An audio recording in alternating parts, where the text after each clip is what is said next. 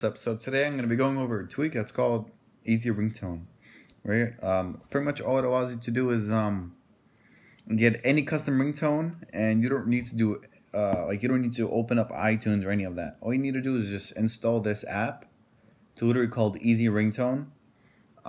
Install it, and you're gonna go on the Springboard, and you just want to type in Easy Ringtone right here,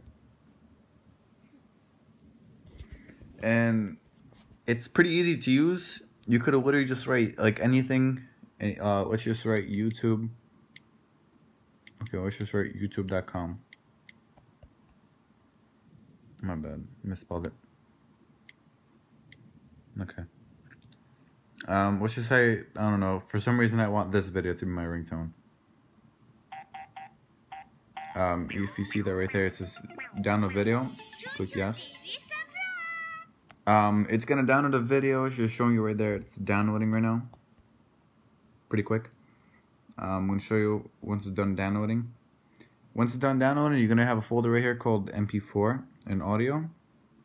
So I go on audio, and this is my current ringtone, and this is if you want to be your updated ringtone. So it's easy to configure and everything.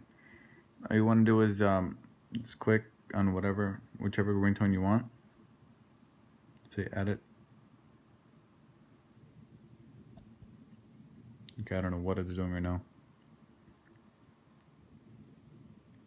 Okay, so all you want to do is you want to click set.